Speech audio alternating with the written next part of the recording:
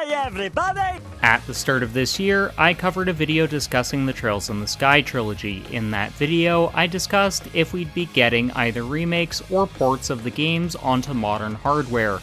I'd heard through my sources that we would see a remake of the Sky games in the near future. Toshihiro Kondo, Falcom's president, has been upfront about wanting to remake those games someday along with a Ys 5 remake before he retires. Kondo has quite a few years ahead of him. The man's only 49 years old. The average retirement age in Japan is 60, so at minimum he has about 11 years remaining. Look at Nihon Falcom's release schedule. They release at minimum one game a year, so chances are we will get these remade before Kondo-san retires. But anyways, as I said in my video from January 28th, we will get these games on modern hardware at minimum, the West included. This is because Kondo has literally made it his mission to make all of the Trails games accessible to those who want to play them. We also know from looking at information from Falcom shareholder meetings and reports that these remakes are in development. Now that Kondo has explicitly mentioned these projects in interviews, other YouTubers have started talking about this topic. And that's great to see, because I respect the hell out of all of these creators, especially Cyrus Bright. That man's in the trenches creating top-tier Trails content for us, and he deserves to be a way bigger creator than he is. But back in January, I was called delusional and a liar for pointing out the information I had. But as soon as the Kaseki Nut or David cover the same information I had later on, they're praised for talking about this information, and I get treated like the fucking jobber of YouTube. And I have to say this. I'm tired of being nice!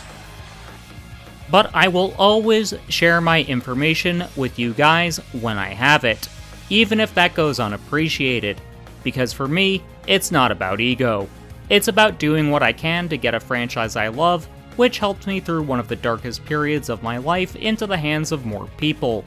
But for all the haters who call me a delusional liar, I have a message for you. Shut your damn mouth! With that out of the way, let's get into what we all really want to talk about.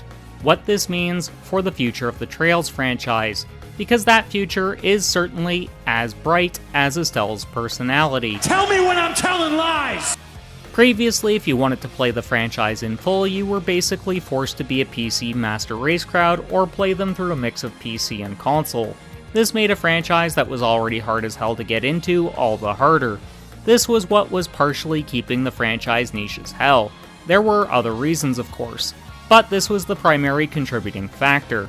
Another factor was because we only had 2 of the arcs and not in the intended order.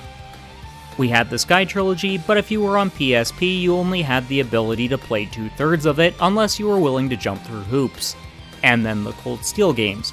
Now you can play the Cold Steel games without having played the Sky trilogy or the Crossbell duology of games. This is actually how I got my start in the franchise. I'm probably the biggest Trails fan you're ever going to meet. And guess what? I will literally tell any newcomer to the franchise to start with the goddamn game that interests them, so long as it's the first game in an arc. Trails is like an anime, you can jump in at the start of an arc and generally be fine. You don't need to know all of the minutia of the fucking series to enjoy it. Is it better if you start with the Sky games? Yes, but guess what? They're old, they're antiquated, and they are sure as hell going to annoy a lot of people who aren't steeped in old school Japanese role-playing games. Don't mistake me though, I love those games too, but they're more of the skeleton of this franchise. They appeal to the sensibilities of 20 years ago. They aged well for the most part, but they're bare bones and slow-paced. I'll cover in more detail in an upcoming video where to start the Trails franchise post-Daybreak. So hit the subscribe button and ring the notification bell so you don't miss that video when it drops. Another barrier of entry has been the graphics. I recently had someone comment on a video I did about the graphics for Trails Through Daybreak, and they even said Daybreak looks like dog water, completely missing the point of that video. The title of that video is Kuro no Kaseki does not look like a PS3 game. Now have Falcom games ever been lookers? Hell no. They've never been about the graphics. go to pop up a side-by-side comparison of Daybreak against an actual PS3 game. Now you tell me, does Daybreak look like a PS3 game? No, it really doesn't. It looks like a mid-era PS4 title. If you think that's what a PS3 game looks like, you need your goddamn eyes examined.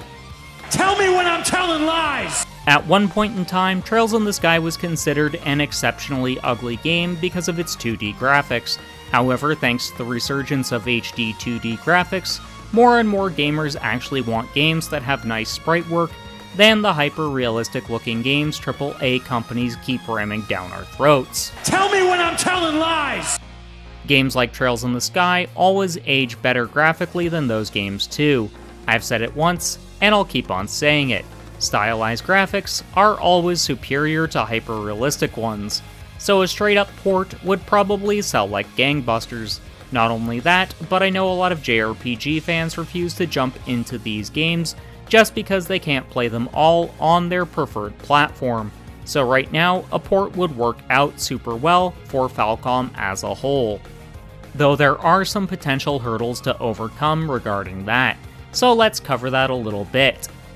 For those of you who don't know, Trails in the Sky as a whole was localized by Xseed Games. They published the majority of Falcom's releases until Ys 8, the Lacrimosa of Dana, at which point NIS America took over. So if the Sky games were to get re-released, that is a potential problem for fans in the West. Now if these games are so old, maybe it'll be easier for NIS America to acquire the rights of the localization, or there may be a handshake deal in place with Xseed to just re-release these games on modern consoles when this port is released. At minimum, I think we will see these released in the West, just because Falcom is no longer in the position they once were when they were working with Xseed. At the time, both companies were smaller than they are today. Falcom is still a small company. In Japan, they're certainly a household name. But here in the West, if you bring up Nihon Falcom, most people will look at you like you're speaking gibberish. Gamers, on the other hand, might know of them, but may not have played any of their games before. But among JRPG enthusiasts like myself, or the majority of the people watching this video, they will know of the franchise. It might not seem like Falcom are in the driver's seat, but they now have leverage over Xseed they didn't have before.